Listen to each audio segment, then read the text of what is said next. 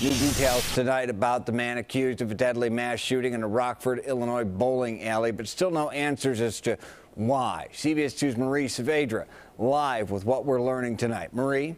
Well, Brad, what we still don't have is that motive. Why someone would get in their car at a city they're visiting, drive to this bowling alley, and open fire on teens and men in their 60s and 70s that they do not know. But what we do have this evening is a better understanding of how this attack played out. In this photo, we see 37-year-old Duke Webb as a Green Beret, active military, based in Florida.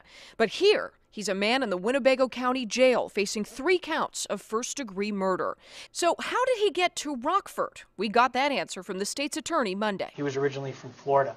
He was here on leave visiting family. But police say Saturday night he left that gathering, ending up at the Don Carter Lanes. Witnesses say he opened fire on a table of teens on the ground floor, striking 2 who survived. A bullet also hit 65-year-old Thomas Furseth. Mr. Furseth began running toward the stairs when the defendant shot him in the torso. He was able to run up the stairs before he collapsed. At the top of those stairs was a bar police say was COVID compliant, and there officers say Webb found 3 more victims.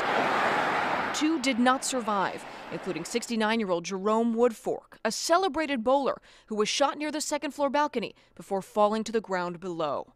Officers arrived to the sound of gunfire and took Webb into custody. The defendant admitted to the shootings and directed officers to the locations of the firearms that he used. But why?